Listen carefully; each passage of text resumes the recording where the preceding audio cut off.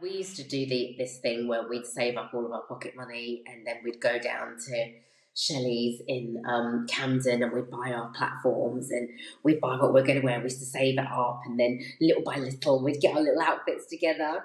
And then once we got our outfit, we'd plan the night out. And we went to the Milk Bar in Victoria, and we were having literally the best night. I remember what I was wearing. I remember Lou bought these amazing platforms, and she was wearing little hot pants, and she's wearing her platforms, and we were just having the best time. It was a proper girls' night out. We were just happy we got past the bouncers, to be fair.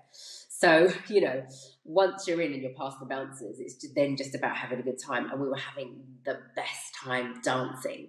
And this guy comes up to her and he goes, "Oh, here, take my card. I'm a record producer."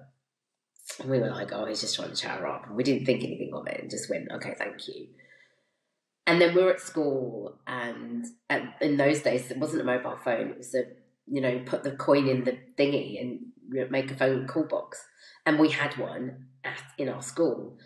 But to enable us to get there, we sort of had this thing where if we ever needed to get out of class, we would use Sophie, who wore contact lenses. In those days, if you wore contact lenses and you dropped one, it was a major crisis. So she did this whole theatrics. "Oh, miss, I've lost my contact lens." And so there were people on the floor looking around for it under the tables. And at that moment, we just skedaddled out of class and went and called this number.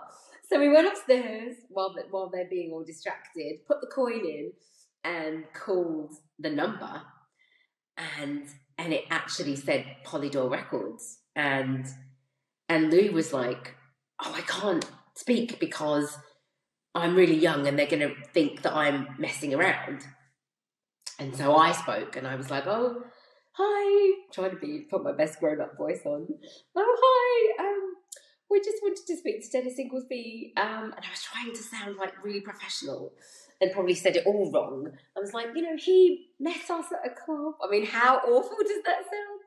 "He met us at a club and said, to give him a call, and my friend Louise is here." And I was like, "Oh, this is so awkward." Anyway, thankfully, he got on the phone, answered the phone. He was like, "Yeah, hi, yeah, I remember you. I'd really love you to come down." And he's like, "Do you sing?" She was like, "Yes." And then he invited her down for an audition. And he already had the girls at that, Esther and Bernie, he already had them at that time. And then she went down, she auditioned, and then she got in. And then he was like, "Oh, I need one other girl." And she was like, "Well, my friend Kelle, you met her that night. She sings and she dances." And then I went down and then I auditioned. And then that was it. That was the band, and we were formed, and then off we went.